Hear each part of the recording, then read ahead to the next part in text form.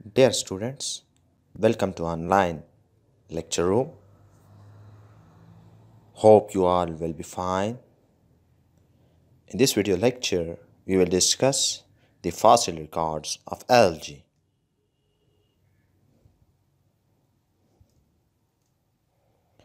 Algae rank second in importance to the vascular plants as geologically they are significant for the roles they have played in limestone and petroleum formation. हमारे ecosystem में plants के बाद जो सबसे important organisms है वो algae है और इसकी दो वजूहात हैं। एक तो ये कि एल्गी फोटोसिंथेसिस में हेल्प करती है जिसके नतीजे में फूड फार्मेशन और ऑक्सीजन प्रोडक्शन होती है। दूसरी बात कि एल्गी लाइमस्टोन फार्मेशन और पेट्रोलियम फार्मेशन में इनका अहम किरदार है। तो इन दो वजूह की बिना पर एल्गी वास्कुलर प्लांट्स के बाद हमारे इकोसिस्टम में दूसरे नंबर पर सबसे इम्पोर्टेंट ऑर्गेनिजम्स हैं। Limestones believed to have been formed by algae occur in the oldest rock formations. Limestones के बारे में तस्वुर किया जाता है कि ये एल्गी ने बनाए हैं और लाइमस्टोन जो है वो सबसे ओल्डेस्ट रॉक्स का हिस्सा है।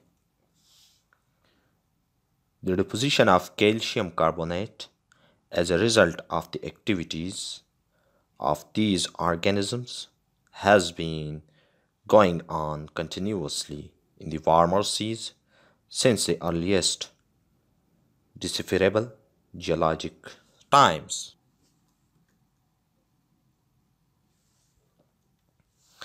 Although there is substantial evidence that algae have been in existence since pre-Cambrian times, fossil records से हमें ये पता चलता है कि एल्गी इस दुनिया में और हमारे इकोसिस्टम में प्रीकैम्ब्रियन पीरियड से भी पहले मौजूद थे। The fossil record shows us rather little concerning the evolution of this group of thallophytes through the vast stretches of the Paleozoic, Mesozoic, and Cenozoic eras. Algae जो कि टेलोफिटिक प्लांट है और यहाँ पर टेलोफाइट से मुराद है ऐसे प्लांट्स जिनमें रूट स्टेम और लीव्स एब्सेंट होते हैं या उनकी बॉडी को हम रूट स्टेम और लीव्स में डिफ्रेंशिएट नहीं करते, तो ऐसे प्लांट्स को टेलोफाइट्स कहते हैं। तो एल्गी टाइप टेलोफाइट्स के जो फॉसिल रिकॉर्ड्स हैं वो हमें इनके एवोल्यूशन के बारे में इतनी जानकारी मुहैया नहीं करती, लेकिन इनकी मौजूदगी के बारे में बहुत ज़्यादा सबूत मुहैया करती है या इंफॉर्मेशन प्रोवाइड करती है कि ये ऑर्गेनिजम्स पीलोजोइक, मीजोजोइक और सीनोजोइक एरियाज में मौजूद थे। They appear to have undergone relatively few changes in form and structure or in their mode of living. जब हम फॉसिल रिकॉर्ड्स के ज़रिए इनकी एवोल्यूशनरी स्टडी करते हैं तो हमें पता चलता है कि इनके फॉर्म और स्ट्रक्चर में ज़ाहिरी शक्ल और साख्त वग़ैरह में या रहने की जो इनका अंदाज़ था उसमें बहुत कम चेंजेस आई है।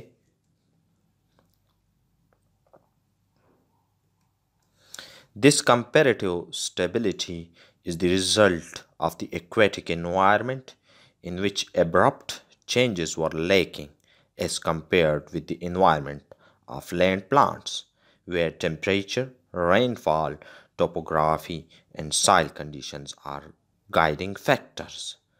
और इनकी ये स्टेबिलिटी फॉर्म और स्ट्रक्चर में और लिविंग कंडीशन में ये स्टेबिलिटी इस वजह से है क्योंकि एक्वेटिक एनवायरनमेंट जो होता है उसमें टेम्परेचर और साइल फैक्टर्स और जितने भी एबायोटिक फैक्टर्स है वो बहुत कम असरअंदाज होते हैं ऑर्गेनिज़म्स पर बनिस्बत लैंड प्लांट्स के, जहाँ पर टेम्परेचर, रेनफॉल और टोपोग्राफी, साइल कंडीशन वगैरह जो है उनकी चेंजेस जो है, जब इन कंडीशंस में चेंजेस आती है तो ऑर्गेनिज़म का जो लाइफ स्टाइल होता है और जो उनके साख्त होता है उसमें काफ़ी ज़्यादा चेंजेस आती है। जबकि एक्वेटिक ऑर्गेनिज़म्स पर ये फैक्टर्स जो है वो कम असरअंदाज होते हैं, तो इस वजह से जो एलजी है उनमें morphological differences during the course of evolution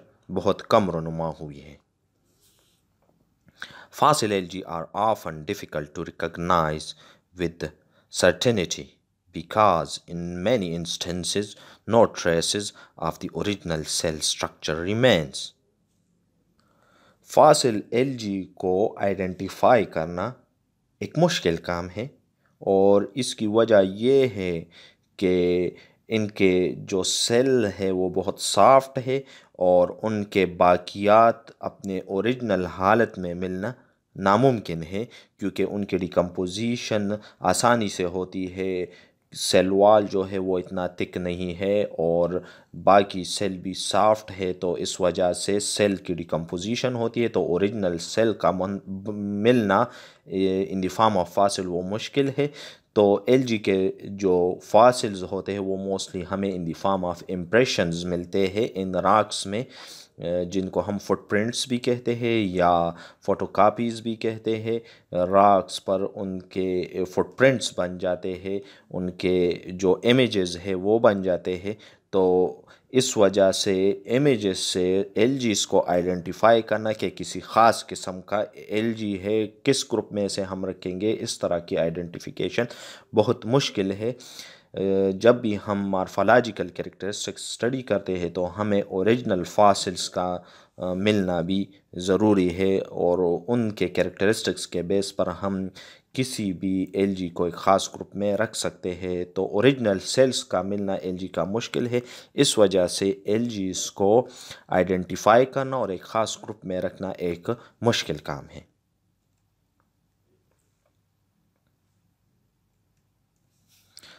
Not only are algae sometimes difficult to recognize, but their proper classifications, once they have been identified as such, is equally problematic. जिस तरह हम कहते हैं कि एलजी को recognise करना कि ये ऑर्गेनिज़म एलजी है या दूसरे ऑर्गेनिज़म के फॉसिल्स है, फुटप्रिंट्स है, इमेजेस है, मुश्किल है, तो इसी तरह एलजीज़ को क्लासिफाई करना भी मुश्किल काम है क्योंकि हमें इनके जो बॉडी के बाकियात है, ओरिजिनल बाकियात, वो मिलना मुश्किल है। ज़्यादातर हमें इनके जो इम्प्रेशंस है वो मिलते हैं, तो इम्प्रेशंस के बेस पर इनको क्लासिफाई करना और इनको आइडेंटिफाई करना एक मुश्किल काम है। Modern algae are classified mainly on the basis of the color pigments in the cells and on the productivity organs, features scarcely discernible in the fossil conditions. Modern classification में हम एलजी को on the basis of pigment के cell में कौन से pigments है, जैसे हम एलजी को क्लासिफाई करते हैं कि क्लोरोफाइसी है वो एलजी जिनमें क्लोरोफिल हो, रोडोफाइसी जिनका जो कलर होता है सेल का वो रेड कलर का होता है, इसी तरह ब्राउन एलजी। तो on the basis of pigments के कौन कौन से पिगमेंट्स इनके सेल में मौजूद है उस बेस पर क्लासिफाई करते हैं।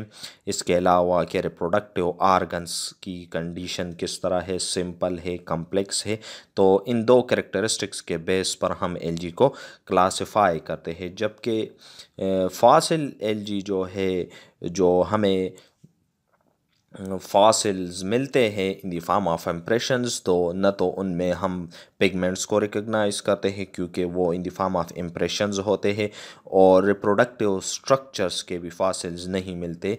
तो इस वजह से हम फासिल एल्गी को मॉडर्न क्लासिफिकेशन के बेस पर क्लासिफाई नहीं कर सकते, क्योंकि न तो हमें पिगमेंट्स का पता चलता है फासिल से, और न ही हमें जो उनके रिप्रोडक्टिव आर्गन्स है आर्चिगोनिया और इंथेरिडिया उनसे हमें पता चलता है कि ये किस ग्रुप से बिलोंग करते हैं, क्योंकि ये दोनों कैरेक्टरिस्टिक्स फॉसिल्स में नहीं मिलते। और मॉडर्न क्लासिफिकेशन में हम एलजी को पिगमेंट के बेस पर और रिप्रोडक्टिव आर्गन्स के बेस पर क्लासिफाई करते हैं, जबकि फॉसिल एलजी को हम मॉडर्न क्लासिफिकेशन के बेस पर क्लासिफाई नहीं कर सकते। It is a common practice among authors on paleontologic subjects to include under the category of fossil algae not only those subjects which show actual remains of the organism,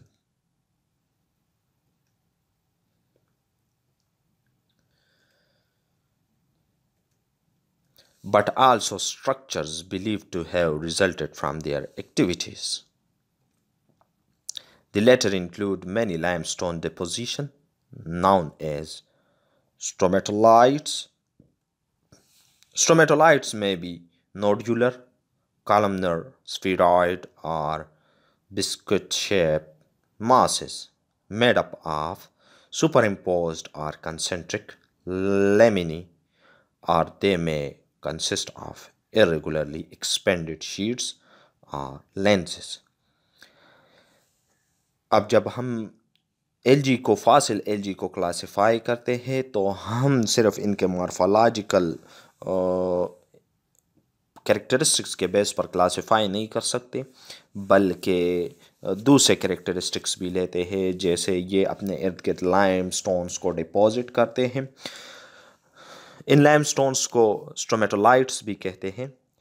stromatolites के different shapes होते हैं, nodular होते हैं, nodes उनमें होते हैं और internodes, columnar होते हैं मींस के एलांगेटेड, स्फीराइड और बिस्किट शेप्ड के गोल शिकल के भी ये स्ट्रोमेटोलाइट्स हो सकते हैं।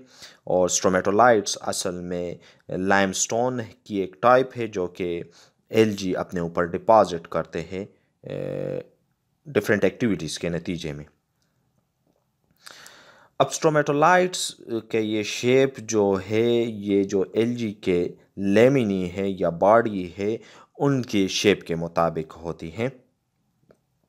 तो डिफरेंट टाइप्स के स्ट्रोमेटोलाइट्स हमें मिल सकते हैं, जैसे नोड्यूलर, कॉलमनर, स्फीराइड्स, या इसके अलावा इरेगुलर शेप या शीट्स या लेंसेज हमें मिल सकते हैं। इम्प्रेशंस मींस के इम्प्रेशंस ओरिजिनल बॉडी नहीं होती, ये असल में इम्प्रेशंस होते हैं। और ये इम्प्रेशंस कैसे बनते हैं कि एलजी अपने ऊपर जो है कैल्शियम की डिपोजिशन कर लेती है, अपने इर्द गिर्द लाइम स्टोन बना लेती है, और फिर इनकी बॉडी से लाइम स्टोन के अंदर डिकम्पोज हो जाती है और उनके जो इम्प्रेशंस है वो रह जाते हैं। तो ये कैरेक्टरिस्टिक्स भी जो पेलियोबॉटनिस्ट है वो कंसिडर करते हैं फॉसिल एलजी के क्लासिफिकेशन में। माइक्रोस्कोपिकली दे show nothing accept mineral crystals. अब स्ट्रोमेटोलाइट्स को जब हम माइक्रोस्कोप इलेक्ट्रॉन माइक्रोस्कोप के ज़रिए स्टडी करते हैं तो सिर्फ मिनरल क्रिस्टल्स नज़र आते हैं, बाकी इसमें एलजी के सेल्स नहीं होते, क्योंकि उनकी डिकम्पोजिशन हो चुकी होती है, क्योंकि सॉफ्ट सेल्स है तो उनकी डिकम्पोजिशन रैपिड होती है।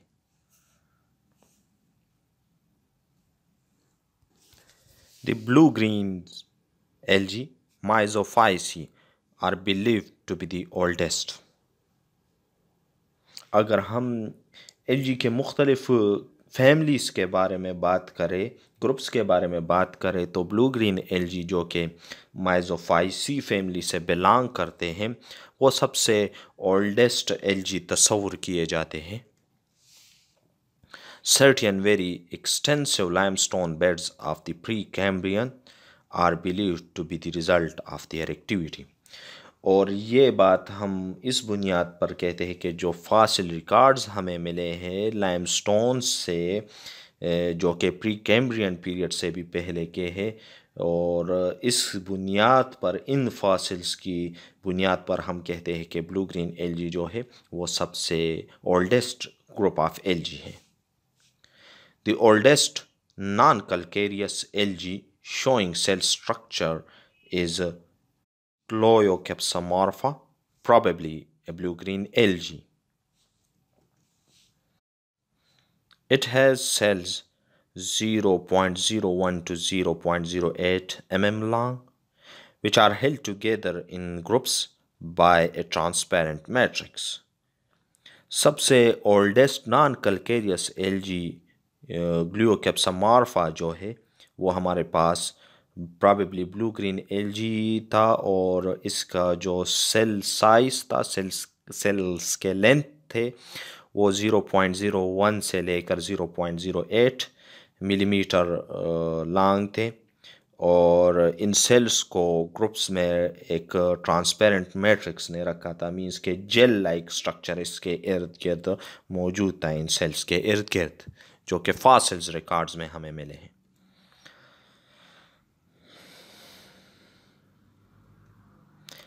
The resemblance to the living genus Gluocapsa is obvious, और ग्लूकोकेप्सामार्फा जो है वो मौजूदा ग्लूकोकेप्सा के मेंबर्स के साथ रिजेम्बलेंस शो करता है. मींस के ग्लूकोकेप्सामार्फा के कैरेक्टरिस्टिक्स जो कि फॉसिल एल्जी था, और वो प्रेजेंट डे के जो लिविंग एल्जी है ग्लूकोकेप्सा ग्रुप के, उनके साथ सिमिलरिटीज़ शो करता है.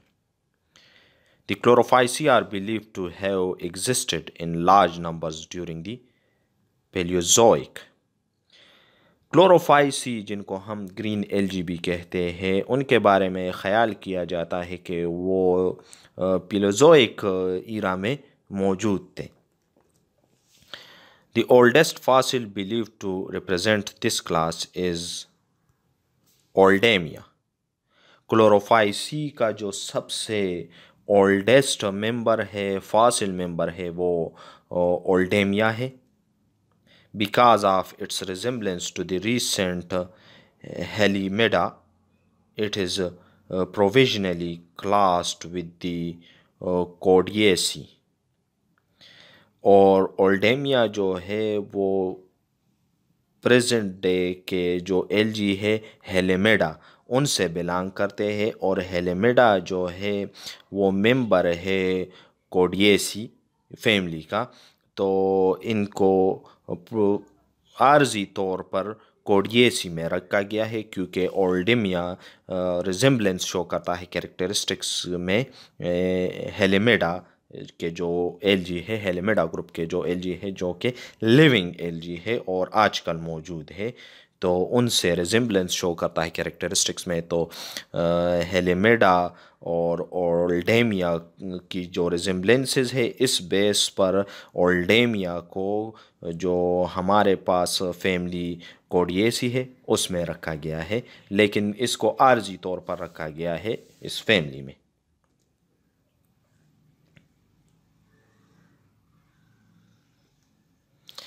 The algal family most copiously represented in the fossil series is the Dasycladaceae, one of the families of the Siphonocladales. The plants of this family consist of upright, elongated synocytic axes bearing radiating lateral appendages which may be simple or branched. इस family के जितने भी members हैं उनकी body सिनोसिटिक है. सिनोसिटिक means के उनके sales में या जो थैलस है उनमें सेप्टा मौजूद नहीं है. मीन्स के एसेप्टेट बॉडी है और मल्टी न्यूक्लिएट है, क्योंकि जब सेल्स के बीच में प्रॉपर सेपरेटिंग वॉल्स नहीं होंगे तो ऐसे बॉडी को हम एसेप्टेट या सिनोसेटिक कहते हैं, और ऐसी बॉडी मल्टी न्यूक्लिएट होती हैं और इनसे ब्रांचेस एराइज होते हैं जो कि या तो सिंपल होंगे या फिर ब्रांच होंगे. The corals have a long record that extends into the Devonian. कॉरेल्स जो कि क्लोरोफाइसी का मेंबर है और इनके जो फॉसिल रिकॉर्ड्स है वो डिवोनियन पीरियड से भी मिले हैं। Genera in which the spherical Oogonia are surrounded by spiral cells occur frequently in the Cretaceous and Cenozoic periods. इसके अलावा क्लोरोफाइसी के ऐसे जनरा जिनमें स्फेरिकल ओगूनिया जो कि हमारे पास फीमेल रिप्रोडक्टिव आर्गन है जिसे आर्चिगूनिया भी कहते हैं, ओगूनिया को सराउंड किया होता है फायो स्पायरल सेल्स ने, जैसे कारेल्स में होता है। खारा जो कि खारा की तरह जितने भी ये एलजी है उनमें इसी तरह होता है कि ओगूनिया के इर्द गिर्द फायो स्पायरल सेल्स होते हैं और उनके फॉसिल रिकॉर्ड हमें क्रस्टेशियस सीनोजोइक पीरियड से भी मिले हैं। Although the red algae, Rhodophyceae, are among the most important of the rock builders in the recent tropical seas, some investigators believe that they played a lesser role during the early Paleozoic. Rhodophyceae जिनको हम red LG भी कहते हैं और limestone formation में इनका एक अहम रोल होता है, और स्पेशली जो मौजूदा रोडोफाइसी के मेंबर है जो कि ट्रॉपिकल सीज में रहते हैं तो वहाँ पर लाइमस्टोन्स इन्हीं एलजीज की वजह से बनते हैं। लेकिन पेलियोबॉटनिस्ट जो है उनका ख्याल है कि इनके फॉसिल्स जो है उन्होंने लाइमस्टोन फार्मेशन में बहुत कम किरदार अदा किया है और स्पेशली पिलोजोइक ईरा में रेड एलजी इतने ज़्यादा मौजूद नहीं थे क्योंकि इनके लाइमस्टोन्स हमें बहुत कम मिलते हैं। The brown LG Phaeophyceae being non-calcareous have not entered as strongly into the fossil record as the three classes just mentioned. Brown LG जिनको हम फियोफाइसी भी कहते हैं और ये नॉन कल्केरियस है। नॉन कल्केरियस का मुराद मकसद यहाँ पर ये है कि ये अपने इर्द गिर्द कैल्शियम की डिपोजिशन नहीं करते, लाइमस्टोन फार्मेशन नहीं करते, तो इनके फॉसिल रिकॉर्ड्स बनिस्बत पिछले तीन ग्रुप्स के मीन्स के रोडोफाइसी और ब्लू ग्रीन एलजी हो गया और इसके अलावा क्लोरोफाइसी ग्रीन एलजी, इनके फॉसिल्स रिकॉर्ड बहुत ज़्यादा है। इनके फॉसिल्स काफ़ी ज़्यादा तादाद में मौजूद है, जबकि ब्राउन एलजी यानी फियोफाइसी के जो मेंबर्स है ये नॉन कल्केरियस है, अपने इर्द गिर्द कैल्शियम की डिपोजिशन नहीं करते, तो इनके फॉसिल्स बहुत कम मिलते हैं हमें।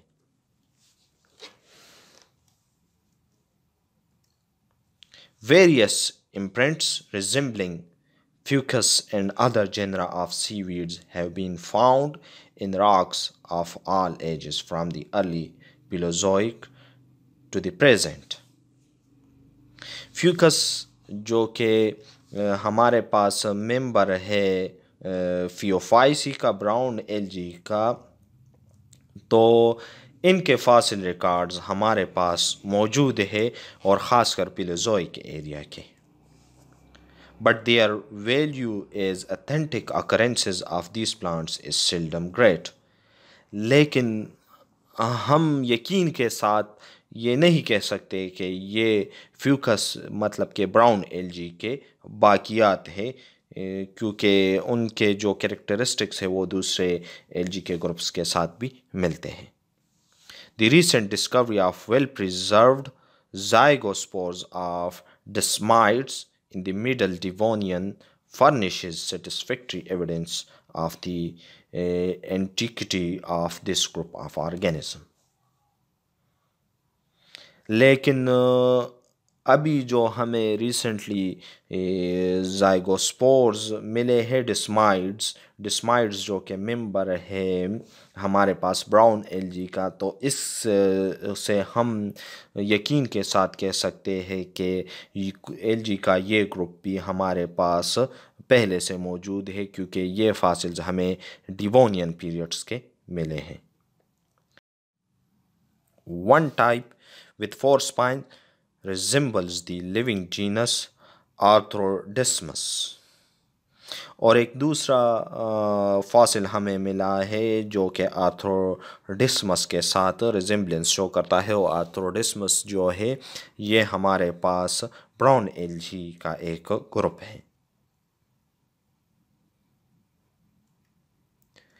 The fossil record of the diatoms is confined mostly to the Cretaceous and Cenozoic, although well-preserved remains have been found in the Jurassic. अब अगर हम डायटम्स की बात करें जो कि एल्गी का एक ग्रुप है, तो डायटम्स के जो फॉसिल्स है वो हमें क्रस्टेशियस और सीनोजोइक पीरियड्स या ईरा से भी मिले हैं, लेकिन जो वेल प्रिजर्व्ड फॉसिल्स है वो हमें जोरेसिक पीरियड से मिले हैं। They probably existed earlier, but because of the destructibility of the siliceous valves, they are readily destroyed. तस्वुर किया जाता है, ख्याल किया जाता है, पेलियोबॉटनिस्ट का एक ख्याल है कि जो डायटम्स है वो क्रिस्टेशियस और सिनोजोइक टाइम से पहले भी मौजूद थे, लेकिन इनके फॉसिल्स इसलिए हमें नहीं मिलते क्योंकि जो इनके इर्द गिर्द सिलिका के वाल है वो जल्दी डिस्ट्रॉय हो जाते हैं, जिसकी वजह से इनके फॉसिल्स आसानी के साथ नहीं बनते। तो उनका एक तस्वर है कि क्रस्टेशियस पीरियड से पहले भी डायटम्स मौजूद थे, लेकिन इनके जो वाल है सेल वाल के इर्द गिर्द सिलिका की जो डिपोजिशन इन्होंने की होती है तो वो इतनी स्ट्रांग नहीं होती, वो रेडिली डिकम्पोज हो जाती है, जिसकी वजह से हमें इनके क्रस्टेशियस पीरियड से पहले वाले फॉसिल्स नहीं मिलते। Thanks for watching.